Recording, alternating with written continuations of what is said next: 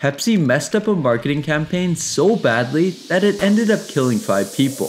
See, in 1992, Pepsi Philippines launched Pepsi Fever, a marketing campaign that works similar to the lottery, where they printed numbers on each Pepsi bottle cap and every night would reveal a winning number on the news. Now, while most of the prizes were small, there was also a grand prize of 1 million pesos, the equivalent of about $50,000. But what Pepsi didn't know was that the computer system they'd been using to print out the numbers had glitched. So when they announced the grand prize winner, number 349, instead of just 2 winners, over 800,000 people in the Philippines were celebrating in front of their TVs, holding bottle caps which said 349. That was until Pepsi discovered the mistake and refused to pay it out. Instead, they offered each winner a much lesser prize of 500 pesos or $20, causing mass outrage and riots to erupt throughout the country, ultimately leaving 5 people dead.